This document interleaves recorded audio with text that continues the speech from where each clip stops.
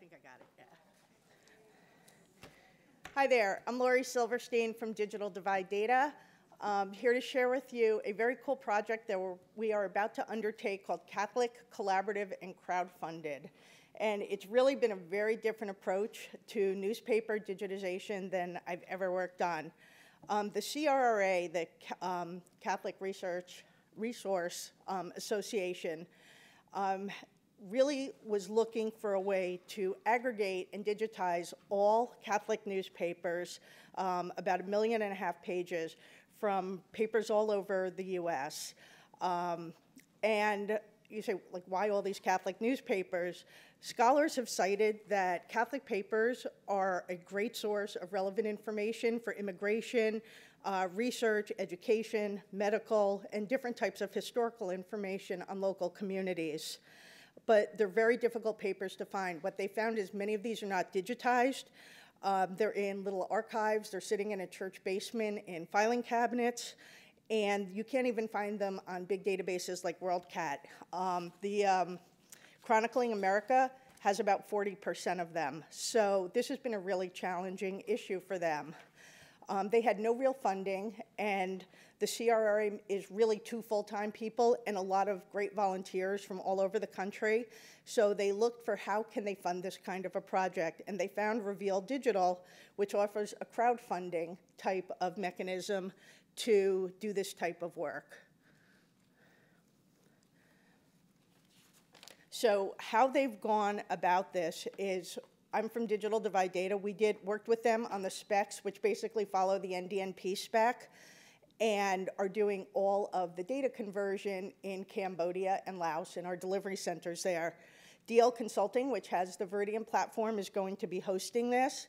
Master Enterprises will be doing all of the scanning, and then Reveal will be working with CRRA on the cost recovery. So it's been a year of planning to get this kicked off. And it really is a global project. CRRA is based at Notre Dame. I'm in Columbus, Ohio. DDD is in Cambodia and Laos. DL Consulting in New Zealand, and Reveal in Ann Arbor, Michigan. So Reveal's been around since 2013. They launched their first open access project called Independent Voices, which is all sorts of alternative newspapers. And they've had libraries contribute about $1.2 million towards digitization of alternative press. So we've worked with all of the companies together to come up with the project cost for archiving, admin, outreach, to really illustrate all the different components. And CRRA said they are happy to share this with anybody who is interested in how the investment came about.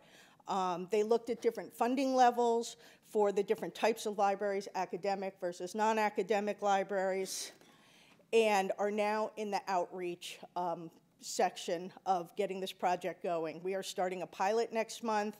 They have done outreach to all of the member institutions, and then we'll be working with Reveal to market to libraries, because this will all be open access.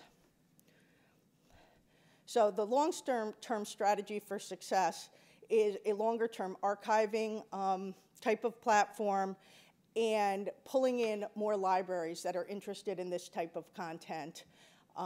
So this is going to be presented at a big Catholic conference next month, and they're really going to be upping all of the requests for donations and work the project from there. And did I make it in 3 minutes? All right. Any questions? Thank you.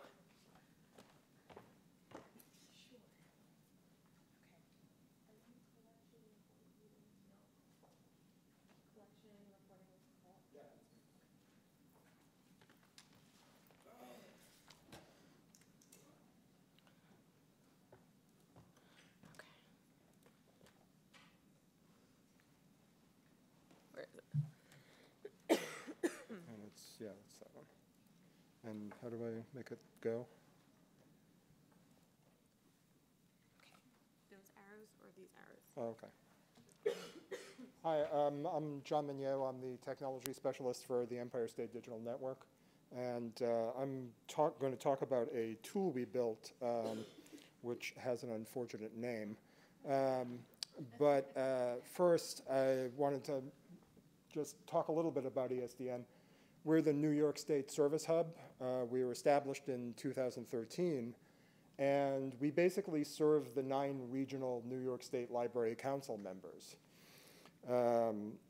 So we like to think of ourselves as a second-generation hub, in that when we came on, we're a pure aggregator. We don't host, a lot of the early DPLA hubs actually did host content, but we're not a portal. We don't host anything. We don't have anything that the public can go to. And basically all we do is we harvest metadata via OAI from our partners, and we send and we expose that metadata to DPLA. So we use REPOX like a number of the second generation hubs, and REPOX, I don't know how many of you are familiar with it, it has almost no reporting capabilities whatsoever. And we were getting a lot of requests from the Empire State Library Network, which is the coalition of the 9 regional hubs. They wanted statistics on collections, you know, how many records each of their providers had, you know, per collection. So we were getting that we needed to provide some of this data to them, and part of the problem was that this was early on when we really didn't yet have anything in DPLA. So as a result, the only possible data we had to report on these things was via REPOX. So we decided to write a tool. And we'd been looking for, our executive director had been very enthusiastic about Jekyll as a tool. So we were sort of looking around for a project to use Jekyll with. And so I thought I could write this sort of very basic reporting and collections tool for each council. So the calls tool, which had I thought about the name for 5 more seconds, I would have changed to call tool. And the other problem, yeah, I was at the office and I said, look, I wrote this thing, and they were like, did you look at the name? And I said, oh, yeah. But at that point, I didn't feel like I could change it. And Jekyll turns out to not be a great tool for this, just because it's really meant for like outputting sort of, you know, it's the engine that drives GitHub pages. And it's really not meant for like sort of data crunching. And the numbers we were getting were actually not completely accurate. It was an extremely manual process. And I had to, like, basically when I actually pulled data out of REPOX, I had to spend an inordinate amount of time like actually editing data files by hand. So our workflow was we would just grab everything out of REPOX. Then I wrote an incredibly complex and horrific style sheet that basically transformed that XML into XML that sort of fit into the data model in the tool. I then transformed that to JSON, and then that had to be transformed to YAML. And then we put the YAML into the Jekyll data directory, and I got sick of doing this by about the 3rd time that I actually did it. This is what it actually looked like. We had problems in getting the numbers completely accurate just because of some quirks in the way REPOX like outputs things, and because of sort of some of the data problems we had. But this is sort of gives you the basic idea of what it looks like. This is the council view. There's also, as you can see, there's a provider view, which I didn't actually do a screenshot for. And it just wasn't sustainable because there were too many steps to repopulate it. The only way we could really, you know, I would actually have to basically harvest the entire repository, which usually took about half an hour to 45 minutes. And then, which resulted in, like, I believe, something like a ½ gig XML file, which every editor I tried to load it into would complain mightily about it. Even Emacs, which is pretty surprising.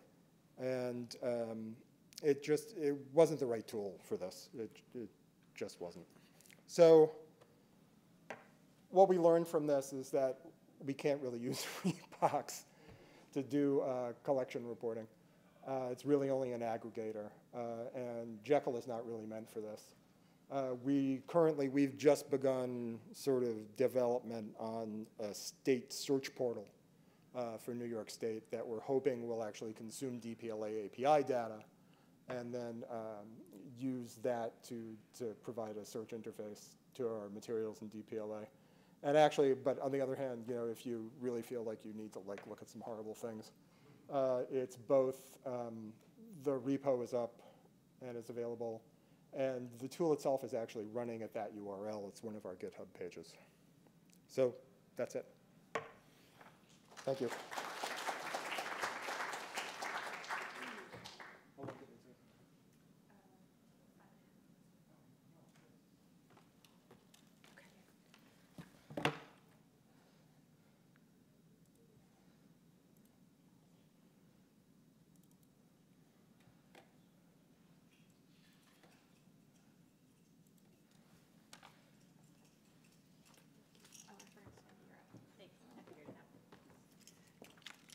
Hi, everyone. I'm Dina. I'm the Innovation Hub Coordinator here at the Archive. So I'm going to give you my really brief 5-minute talk and encourage everybody to learn more about the Innovation Hub. Box lunches can be picked up there.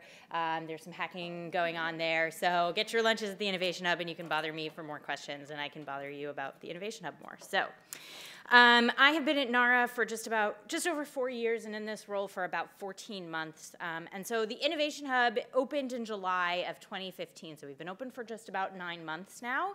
And our mission is to work on innovative ways to move the National Archives forward by collaborating with the public and with the staff at the National Archives. So we're sort of a cross between a maker space that you'd find in a public library and an innovation lab that you might find in a corporate setting. So these are the 4 projects that we're sort of working on right now. Our biggest, sexiest project is the citizen scanning that we're doing. We're also working with Wikipedia, transcription, and the staff. Okay, so citizen scanning. We have a room dedicated, and this is our really big innovative idea in order to meet our strategic goal here at the Archives to make access happen and also connect with our customers. And in order to make access happen, our big, hairy goal is to digitize everything in our collections. I think it's just over 1% right now that's digitized, something like that. We are making a drop in the bucket. So since July of 2015 through the end of March, we have had close to 200 individual scanners come in. We have scanned nearly 44,000 pages and over 2,100 individual files. The longest file that we have done is 384 pages. These are done on flatbed scanners like you see here. What we do is researchers can, for free, come in, use our scanners. They can immediately take home a copy of the JPEGs. We have CDs. They can bring a flash drive. They can hope to God that our internet works well enough that they can, drop it into Dropbox. These are big files. These are JPEGs. So I don't think anybody's tried the Dropbox thing. But they can take home the copy of the JPEGs. We then upload a copy into our catalog and give the person credit. So it says images contributed by Citizen Scanner, Dina Herbert, or your name here. And people are really excited about it. The genealogy community has been really eating this up. We've done some scanathons. Anybody who's interested this afternoon, if the sessions are boring, get a researcher card, come and scan.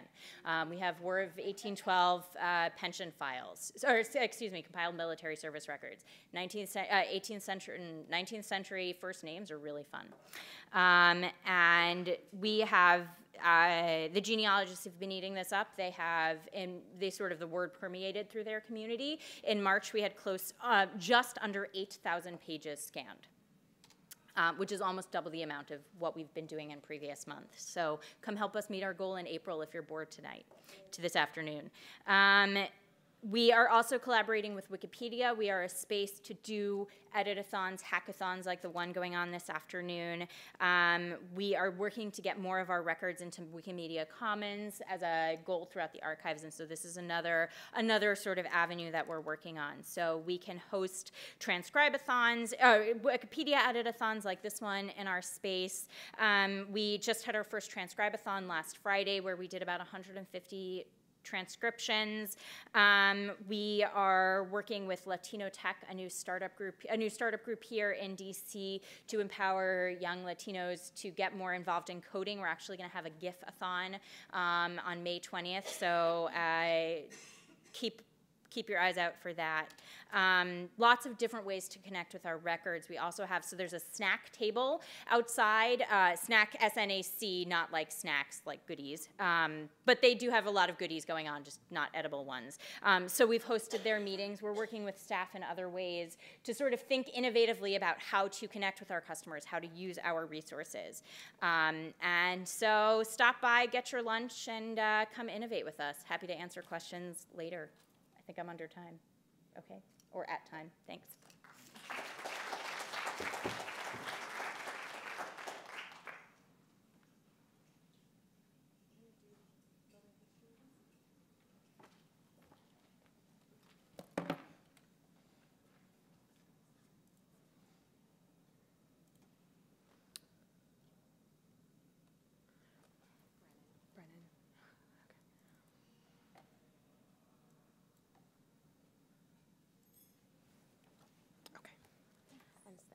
Or you can just leave it there.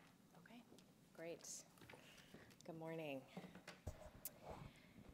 So how often have you yourself looked at a digital project and said, how do they build that?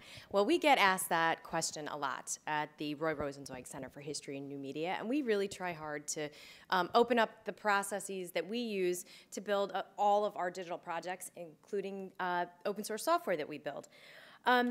For the Histories of the National Mall project, which was a 3-year National Endowment for the Humanities funded grant, we built a digital public history site that was intended to expose a lot of the real hidden history of the National Mall. Many of you have been, if you're not from DC, or even if you are from DC, have been wandering around the mall, and there's very little signage, even though there's a lot of construction. It didn't take away signs. There's very little interpretation on the mall, and my colleague Sharon Leon and I thought there was a real opportunity to build a project that incorporated historical map layers, personal stories, primary sources, inquiry questions that opened up some of this complex history.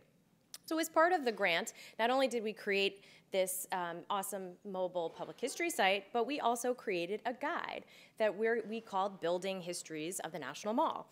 And rather than publishing a very short a document that we only sent to our program officers, we decided that we would create a WordPress site for this, invest quite a bit of time in documenting all of our processes, and we put it in the same domain as the project. If you're using mall history, the Histories of the National Mall site, you won't stumble upon this most likely, but we wanted to at least create it within the same domain. And we also have published it under a Creative Commons license, CC BY-NC, to encourage its use and distribution for non-commercial purposes. And we also tried to make visible that this was a collaborative project. And so you'll notice that this is a collaboratively written document. It contains voices of our web developers, our web designers, graduate students, our outreach coordinators, and they get to share in their own voice what they did, but also how it contributed to the much larger project. And we opened up the entire process. So we talk about content research and planning and about paper prototyping for testing before we built anything in Omeka. And then we also included examples of the designs that we did not choose. So this is an example of a mood board that we did not select. You can also see logos we didn't choose. So, but a lot of that, again, was to open up and show that this was not built very quickly, that it took a very intentional and iterative process. We also share some of the challenges and successes, some of the lessons learned that we faced throughout the project. Specifically, I mentioned even signage. It's difficult, in fact, mostly impossible if you're not part of the Park Service to get signage on the mall that would encourage tourists to come and use the site. We did our best through coalitions of museums and visitor centers that surround the mall to distribute our brochures, and also Wi-Fi. We we were expecting that the Wi-Fi on the mall that had DC Public Wi-Fi and the Smithsonian Wi-Fi was going to increase, and there would be boosters sort of all across the mall, and it's kind of remained stagnant.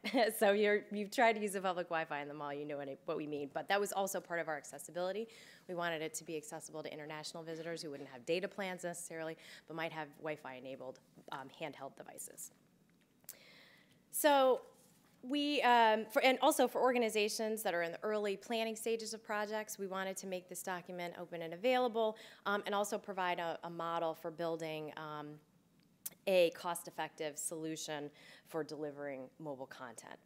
So building Histories of the National Mall is part of a long legacy at the center for encouraging history, humanities, cultural heritage professionals to be active participants and builders of their own digital projects, and also for making these processes as transparent as possible. So we encourage you all to do the same. And if you are going to the mall today, don't forget to bring your sunscreen, which I have available if anybody needs it. Thank you.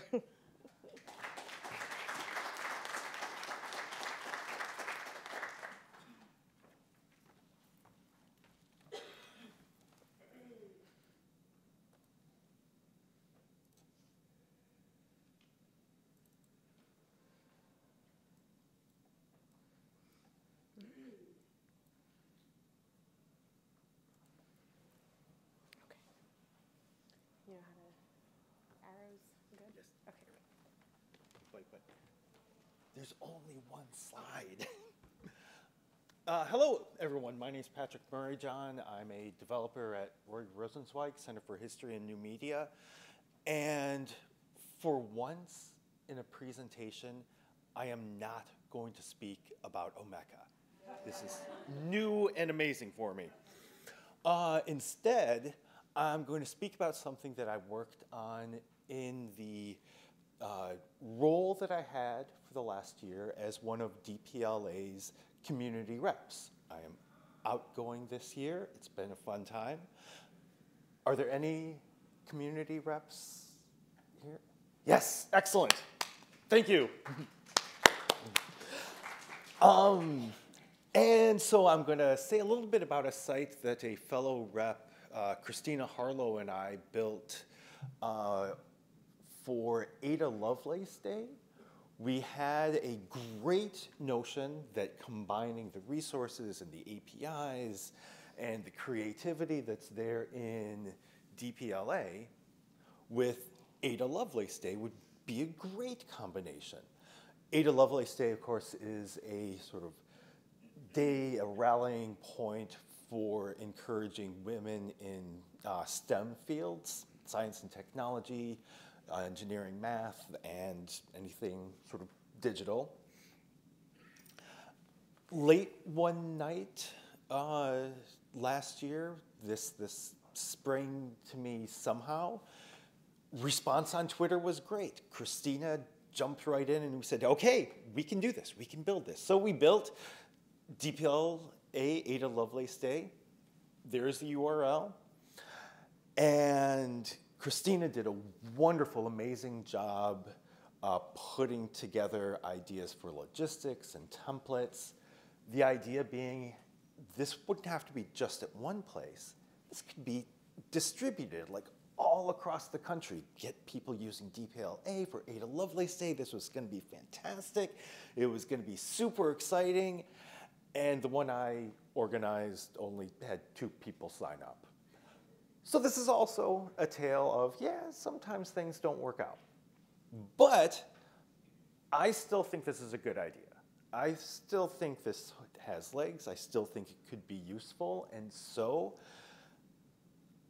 all of the material that we put together in the site, we're just going to keep up there, and with the hopes that one of you, perhaps one of the new community reps, will be interested in sort of picking this up.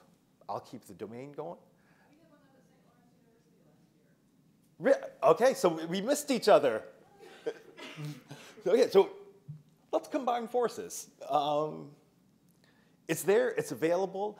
I'm not sure that I will be able to like organize one of these events myself this year, but I'll keep the site up and go to the site, talk about putting together an event, tweet me, send me an email if you want to help pick this up. Thank you very much.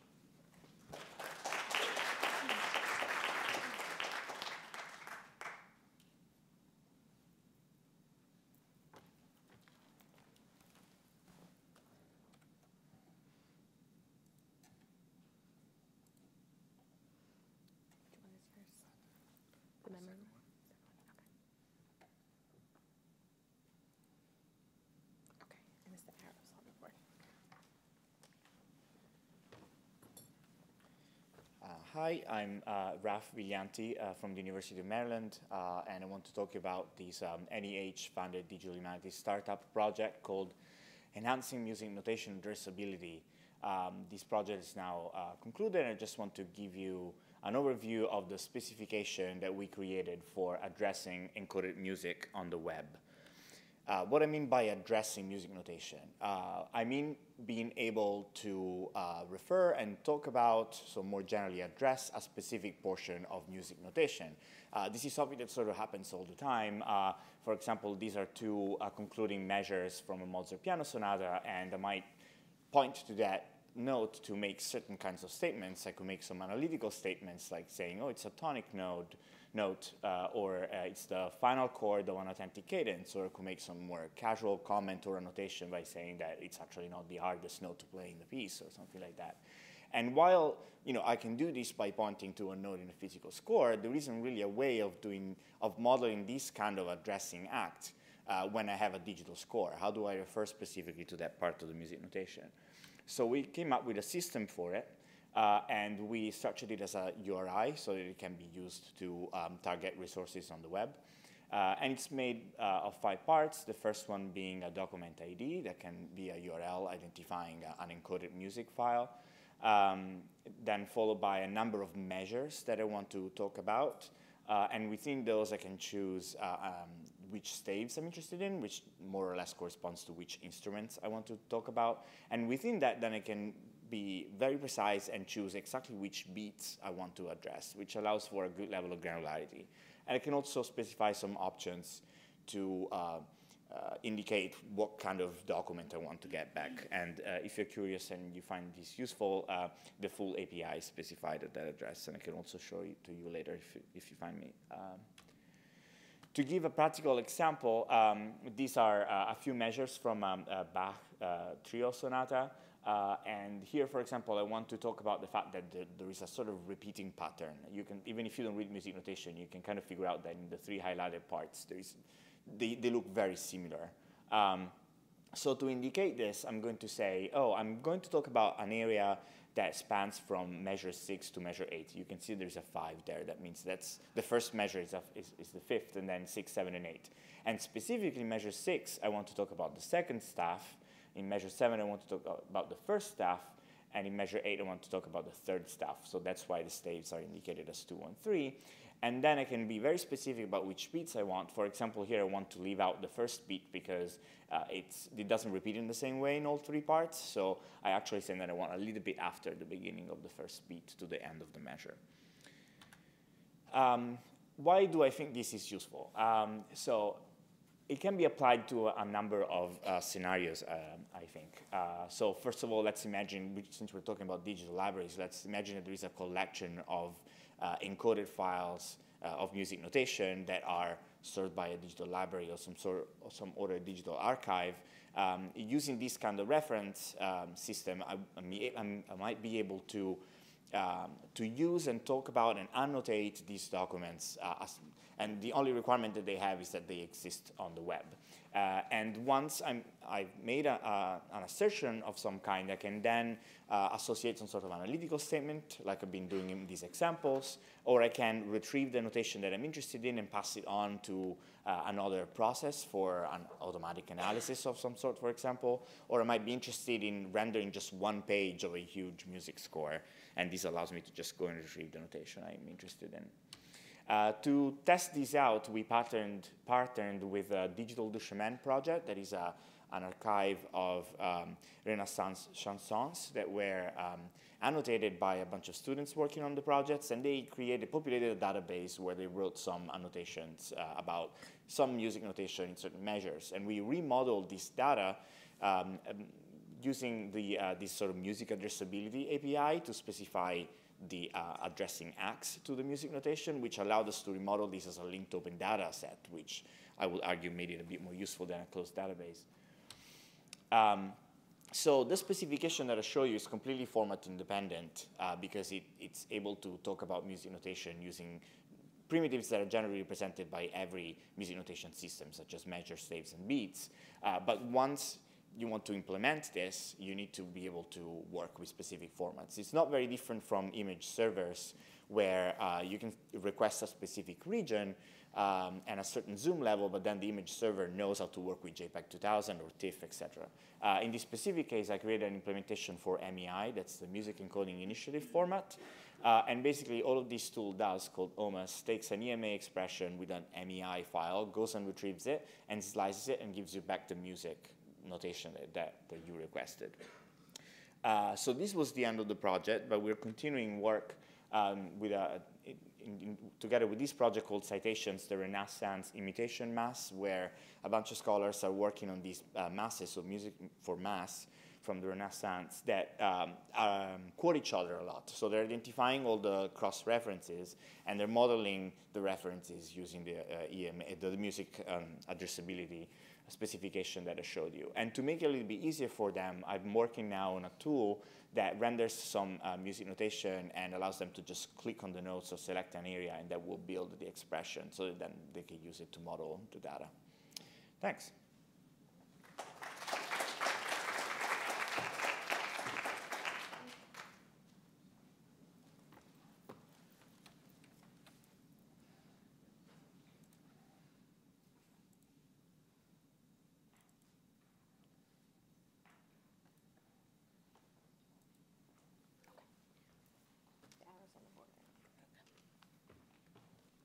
Good morning. I apologize for my voice or lack thereof. So hopefully we can get through this. My name is Marianne James Daly. I am the manager of the labs at DC Public Library, which encompasses a number of spaces, including a makerspace, AV studio lab, and also our newest lab is the Memory Lab, which is what I'll talk about today. The Memory Lab is our public digital preservation space, and it is all about bringing that to the public and making it more accessible to your regular just Joe off the street. So what is the Memory Lab? It is a DIY style space in our digital commons, which is our large public access computer space at our central library here in DC. And we have a number of, we have equipment there for digitizing home movies, audio, slides, photographs, all sorts of media that are obsolete or possibly soon to be obsolete. And we provide step-by-step instructions. We have a LibGuide that has details on how to use all of the equipment in the Memory Lab, but we stress that it's a DIY space. The patrons who come in to use it, they control the process from start to finish. We're there to consult, but it is really all their process. So it was started in June 2015. The brains behind these lab were Jamie Mears, who was with us for about a year. She's almost done as our NDSR fellow, National Digital Stewardship Fellow with Library of Congress and IMLS. And also Lauren Alge, who is our amazing Special Collections digital librarian, and she originally conceived of this idea and put forth this suggestion to have this fellowship, to have a fellow come work on this project.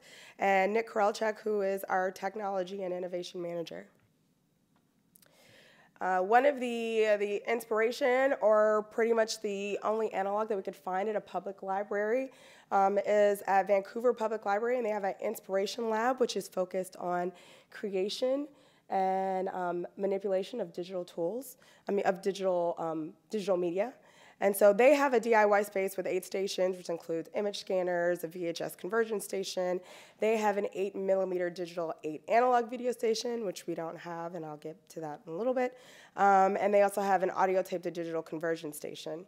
And like I said, the overall goal of the Inspiration Lab is a focus on creation, which we decided we would do something different. Right there is one of my employees. That's Drew over there.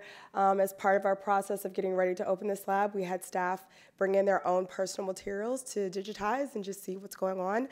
He decided to digitize his audio tapes from college, his mixtapes, and I think that one right there was a library mixtape, which I thought was pretty cool. As ours differed from Vancouver in that we have one station that's a one-stop shop. So it depends on what you want to use, what you want to convert that day. You plug in the appropriate equipment and you get running. Also different from Vancouver, we wanted to make preservation a focus. I think one of the things that is interesting, and we've seen this in talking to patrons, is communicating the idea that, that your personal effects are important. That not only, it's not just for you, but it can also have historical significance and carry on past even the life of where you are or who your ancestors are. And we also wanted to kind of address the question of how can we give patrons the freedom to create while also ensuring that our seed material is preserved. So you have a Betamax tape of your Christmas, open air presents at Christmas, or you have some old photos of just family on vacation somewhere. Yeah, you can digitize that stuff, but how do you make sure you preserve it and digitize it in a way that ensures that it has longevity and can go forward? So after months of researching, testing, and planning, mainly by Jamie, and she has detailed this a lot on her blog, which I believe is jamiemears.wordpress.com. I should have put that on here, but oh well. After much of research, testing, and planning, we opened this in February 2016, so it has not been open that long yet. And we also tied it to Black History Month programming. So on the day that we opened, we also had a screening of a documentary film called From a Lens Darkly, where it discussed the importance of the significance of Black photography and of family photography, and the director, whose name is escaping me right now, unfortunately, and is amazing. He has a road show where he travels the country and has people share their photographs and artifacts from their families to kind of communicate also, as we are trying to communicate, that importance of digitizing and sharing the stories in your photography, your videos, and your audio. All right, so how's it gone so far? We've had more than 95 memory lab reservations since the launch. That's 474 hours of digitizing. We have an online reservation space, so you can reserve time for 3 and 3-hour blocks. And we allow up to a month ahead of booking. We are consistently booked a month ahead. We have people come up and say, hey, I can't book, when is it opening up? And we're like, it's coming, just watch the space. We've had 61 attendees for memory lab drop-ins. So like I said, it's very DIY. You can just go online and reserve time in the memory lab. But some people don't feel comfortable or feel a little scary just jumping in. So we have some drop-in classes where people can say, hey, I'm going to convert my VHS tape, and we can kind of quickly run through the process with them. And we had more than 50 staff trained in personal digital archiving best practices. That includes my 12 to 13 staff who are in the labs, and also librarians, library staff who are at our other 25 locations at DC Public Library. And through that training, they are also developing classes and events at their locations to further the idea of personal digital archiving. All right, what we learned, they like us, they really like us. As I said, it is immensely popular. We thought it was going to be popular. Also, just feedback from Vancouver, it seems popular there as well. But I think we did not anticipate the true magnitude of the need and desire to do this. We also have seen that VHS and slide digitation are the most popular. So as we move forward, it's kind of having that question of what does that mean and how do we go from there? And then also it attracts a dynamic range of users and poses a learning experience for all ages. So I say, hello computers, hello obsolescence. One thing that's really interesting is that we have retirees that usually come in the mornings and want to scan their stuff or digitize whatever they have.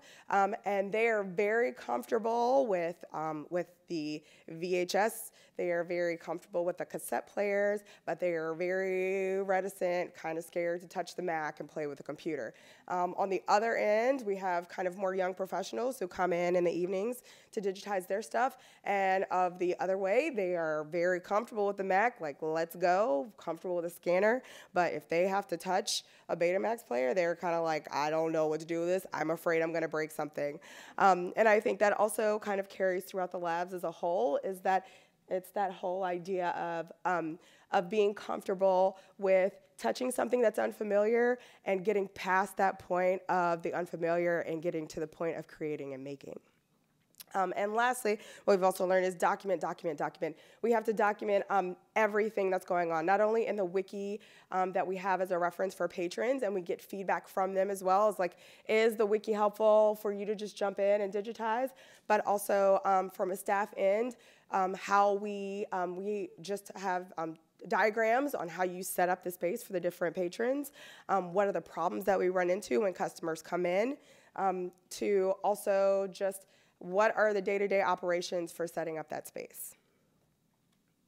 And okay, what are the challenges? What does real-time capture really mean? I think something that is really key, and I think a lot of you guys are familiar with this too, is that it's actually real-time capture. I think in our kind of instant gratification world, people think, oh, I'll just pop my tape in and bam, it'll magically be transferred into a digital format. It's 5 minutes and I can go about my day and do a haircut or whatever.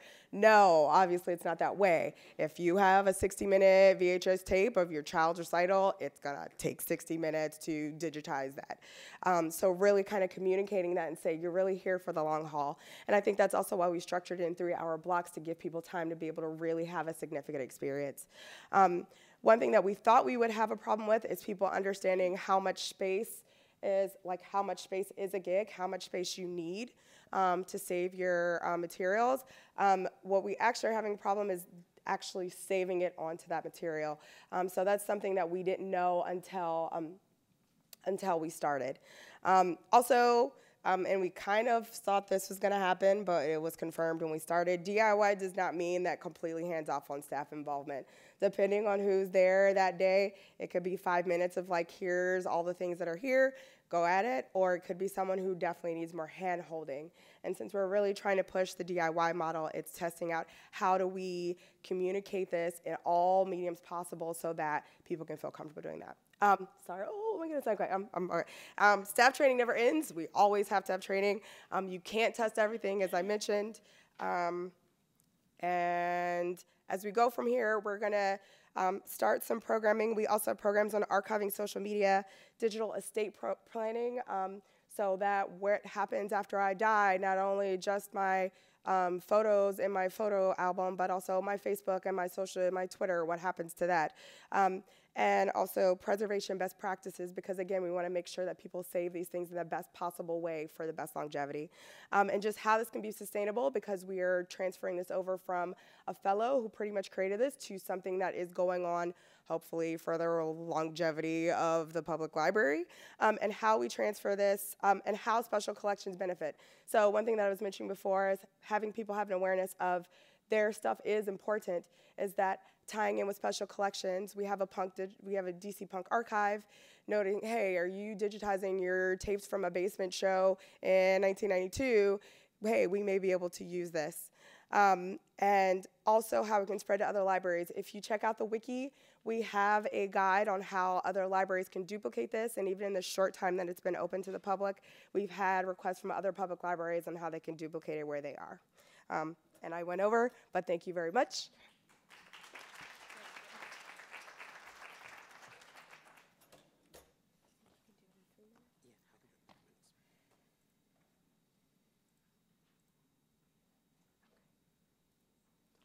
Okay, so yes, I can do this in 3 minutes, she just asked. So this is, my name is Stephen Robertson. I'm from the Roy Rosenzweig Centre for History and New Media out at George Mason. I just want to quickly talk about a piece of software that we have in development at the moment, so don't go looking for it, you're not going to find it. It's a piece of software we're building with support from the Mellon Foundation, intended for researchers to make it possible for them to describe, edit, organise and share the photographs that they take in digital archives. And the reality is the digital camera now is a fairly default piece of equipment that people take into the archive. They photograph mountains of photographs and then they end up with piles of images described as numbers by their cameras which they struggle to organise. And there is simply no piece of photographic software out there that really does what researchers need with their archival materials. So what we're building Tropy to do is to allow researchers to edit item metadata after they import their photographs into Tropy, and most importantly for most people to batch edit that metadata so that you can apply those descriptions to a whole bunch of photographs taken from the same collection at the same time. We're also building customised metadata templates that you can shape to particular collections and that you can pre-populate with the standard kind of citation data that you have, all designed to speed up and systematise the description of your records. We're going to put in some basic editing functionalities. This is not intended to be a Photoshop style photo editor, but it will let you do the basic things you need to be able to do to read your images properly. So sharpen, crop, adjust the contrast, zoom them. It'll allow you to organise those photographs, group them into documents, so multiple photographs of a multiple page document collected together as a single document, and also to build collections from documents. It'll also allow you to tag those photographs and then to search and browse all of your archival photographs either in lists or by thumbnails. In addition, we'll build in some basic opportunities to take notes on a photograph and to take notes on selected parts of a photograph if you're working with particular kinds of non-text-based documents is what we're thinking about for that case. Importantly, as always, you need to be able to get it out of Tropy as well as into it. Tropy will give you the capacity to export both the images and the metadata in a separate machine-readable file. And we're building some initial plugins to allow you to transmit to external services, to Flickr, to our very own Omeka, and to a digital asset management system to be named later in consultation with some of the institutions we're talking to. One of the things that we're really hoping that Tropy will do, in addition to being a tool for researchers, is to provide an opportunity for researchers to share the material that they're photographing with the archives and libraries in which they're working. This is intended, therefore, obviously, as a platform that could spur crowdsourced digitization. It could also be a source of user-generated metadata. And when we're creating those metadata templates, we're talking to institutions about building templates for their collections that would both produce more systematic metadata when researchers come to use those collections, but could also be the basis of user-generated metadata shared back with libraries and archives. And that's one of the reasons why I'd wanted to talk about Tropy here at DPLAfest, because this is a researcher-first tool, but it's intended also to be a bridge between researchers and the collections, so that those thousands, if not tens of thousands of photographs that walk out of your reading rooms every week might actually come back and give you an opportunity to do something with it.